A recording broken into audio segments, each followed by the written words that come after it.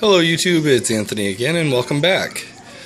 I am pretty happy with the way that this is laid out right now. I've arranged the stones in the way that I've wanted. I've added some water. James Fendley at James Fendley at the Green Machine always talks about planting plants with just a small amount of water in the tank first, and I'm going to try that out. I've never done it. I'm going to try it out and see if I like it. But this is the way that it is scaped out right now. I believe that it is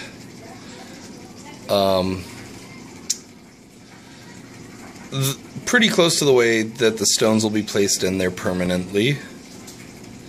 I might make a few adjustments. But so far, I'm liking it a lot. Give a little bit of an overhead view here. You can see in the back I've left plenty of room for plants. And then, oh, my light's dirty. Finex. I'll scoot that light back so I can get above here. And that's what we're looking at from the front. So there's a lot of space for plants.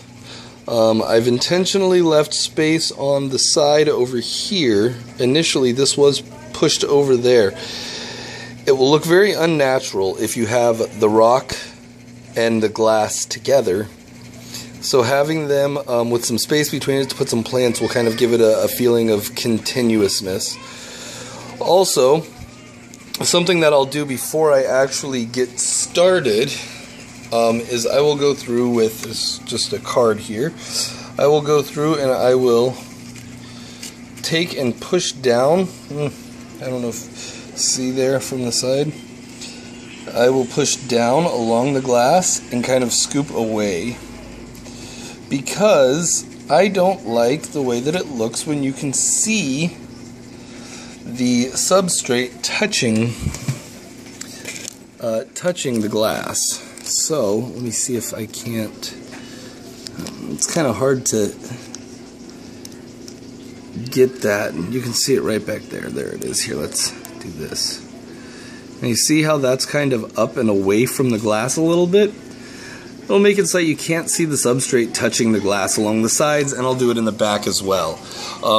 Ideally, there will be enough plant cover that you won't see the substrate touching the glass, but it takes a while for things to grow in, so